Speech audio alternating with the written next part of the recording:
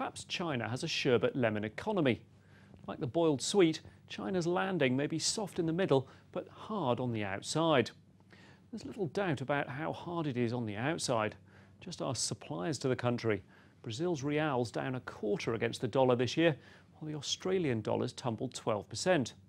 Both of them have been hammered by weaker Chinese demand for their commodity exports, which translated into sharply lower prices. The question is whether China's landing is soft in the middle. Stephen Jen of hedge fund SLJ Macro thinks urban job creation shows that China's having a domestic soft landing as it switches from infrastructure and export-driven industrial growth which had sucked in commodities towards the service sector and consumption instead. The old economy is definitely struggling as the country's more reliable measures such as electricity consumption and rail freight demonstrate.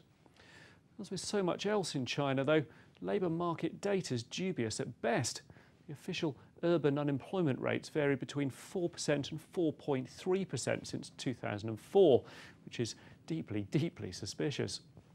The service sector, unfortunately, is not well measured, so it's hard to come to any really solid conclusions as to whether this is right or not.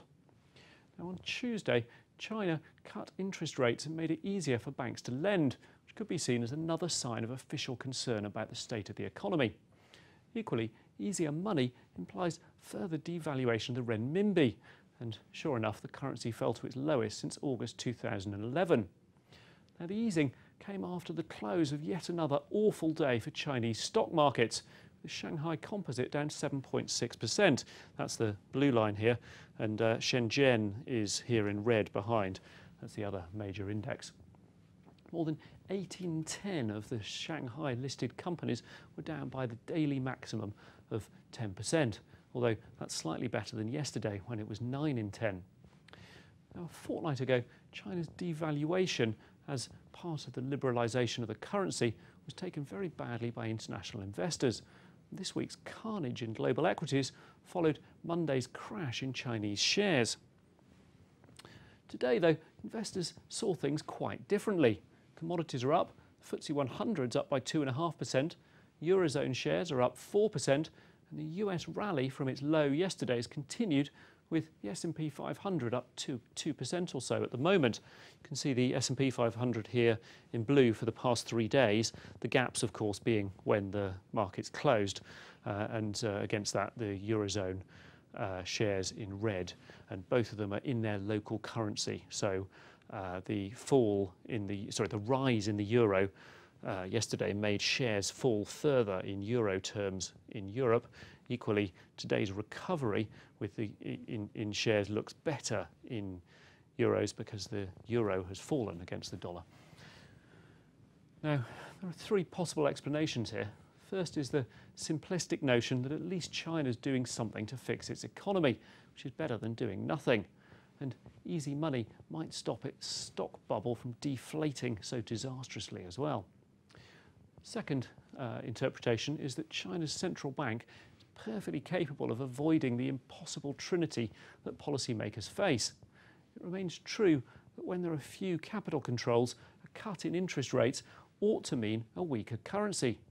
But even with China's substantially relaxed capital controls, it has such large foreign exchange reserves that it can smooth out the decline of the renminbi, or even keep it completely stable for a very long time, whilst easing monetary policy, just using up some of those reserves in the process. But personally, I favour a third explanation. What's been going on is all about sentiment. Developed markets were overstretched and had been ignoring China's boom and bust all year. So a fortnight ago, the devaluation reminded investors that there was a big risk that they weren't properly factoring in. That was scary. The fall yesterday hurt because it came as traders were already jittery after Friday's tumble in US stocks. You can see S&P 500 down a fair bit on Friday, of course then opened down a huge amount yesterday before the rebound. Now, the unwinding of leveraged trades began to feed on itself, and that's one of the reasons you had such a drastic reaction in Europe and also in the US yesterday. But sentiment then became so negative and markets very heavily oversold on quite a few different technical measures that investors were ready to see the good side of almost anything, especially when it involves a central bank coming up with more cash.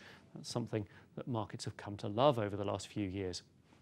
As to whether the Chinese monetary policy will actually act as a sweetener for its economy or go the way of the failed stimulus policies that Japan and Europe have had over recent years, well, investors will just have to suck it and see.